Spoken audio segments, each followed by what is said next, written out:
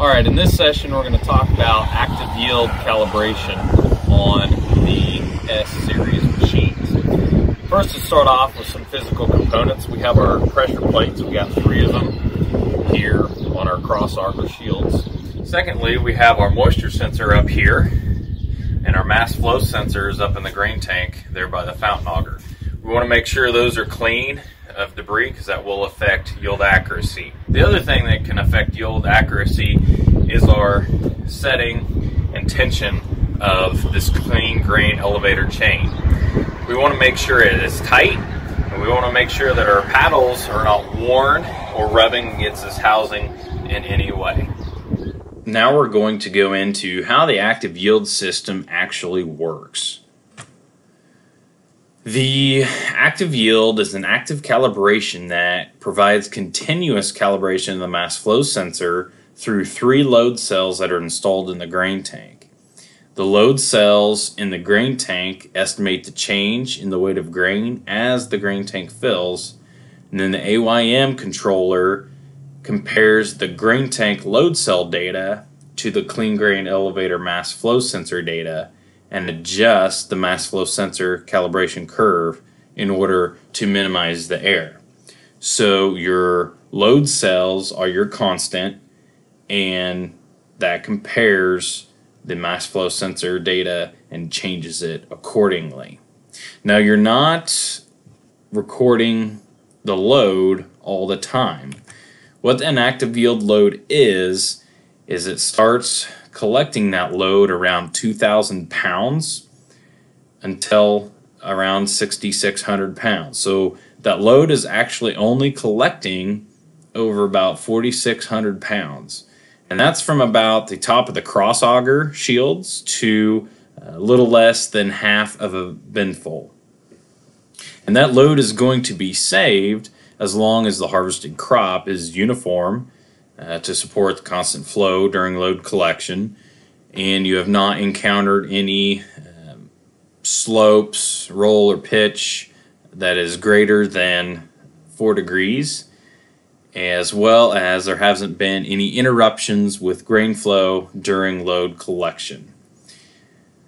So how the system works is you need to have 15 loads acquired first before it will actually start to correct that calibration curve.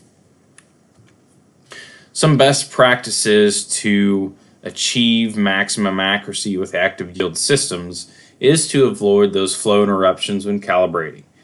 To do that, you want to start a long harvest run with an empty grain tank, and you don't want to unload on the go during calibration. You don't want to stop to get out and check something.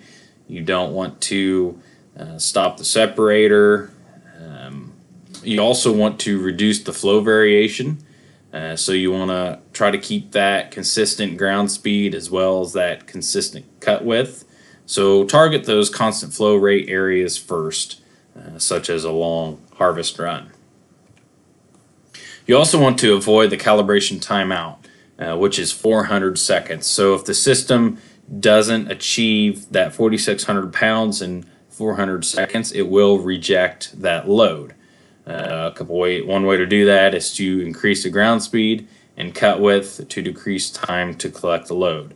This can happen if we have some really low yielding crops. Majority of the time, we don't have to worry about that. We also want to increase opportunities to get samples accepted.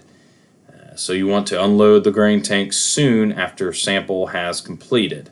Like I said, it completes at around 6,600 pounds, and so if you unload, make sure you unload below the cross augers, and that way it will start collecting a load again. As well as terrain, you want to try to target any flat or near flat terrain available. Like I said, a slope or positive or negative 4 degrees, if it encounters that, it will reject that load because that grain can shift in the tank. It is what them load cells are doing. They are modeling the grain in the tank And so if there's any shift, that's going to cause an inaccuracy, so that's why it rejects the load. A couple things that we need to make sure are done in order to maximize our accuracy is performing a mass flow vibration calibration with the header attached and the combine grain tank empty. We want to run that as if we were actually harvesting the crops. So header at the cutting height, we want that at full throttle with the header and separator engaged. And then we also want to calibrate the moisture sensor temperature to complete that, and then we want to calibrate the moisture sensor temperature so that it matches the outside ambient air temperature. There is some potential for loads to get rejected if there is inconsistent flow, if there's been uneven loading or grain tank sample shift detected, if there's the pitch or roll too large of a slope, and like I said, that's 4 degrees, which is a 7% grade, or the collection has been interrupted, such as unloading on the go, disengaging separator, whatever it may be. In order to use the active yield system, we must first enable it, and that is done by going to the menu in the bottom right, and then going to Calibrations and Procedures. Before we enable it, we want to make sure our mass flow vibration calibration and the moisture sensor temperature have both been calibrated. Then we can touch active yield. We can turn it on. Then under the calibration, it's going to give us the crop type, the accepted samples, and when the last accepted sample was. Below that, it gives us the quality. We want to make sure that we achieve 4 bars, because at that point the system is using 5 or more loads to apply to the calibration curve. Below that is the sample status, whether it says waiting for sample, collecting sample, or finished collecting sample. It will give you an update on how the active yield system is currently working. If we need to apply a correction offset to active yield, that is done by hitting the arrow with a dot above it here in our header. And then in the correction applied, we can put our percentage, which is calculated by comparing the combine load totals to a known true scale weight. If you feel like the active yield system is off on a field totals basis, we can put a yield offset correction in. We have to harvest at least 15 accepted active yield loads first before adjusting the correction. If we adjust it before, it's going to be constantly chasing the offset values and provide inconsistent field values. The way to make this correction is we want to harvest and scale check 5 full grain tank loads and compare the combined yield totals to scale weights for the 5 load totals. And then we can calculate the difference between actual combine weights and measured weights as a percentage. It's good to repeat this a few times to get an average of the whole system in order to put a correction in.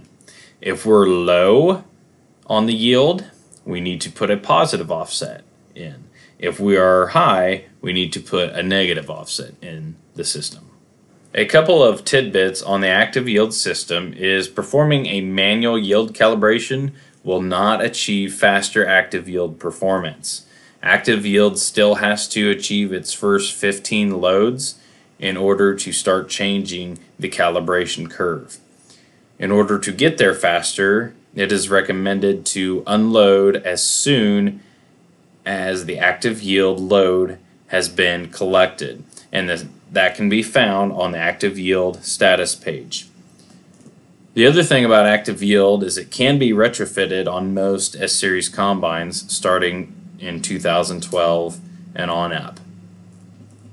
If you have any questions about Active Yield, please contact your local landmark CTS to get answers.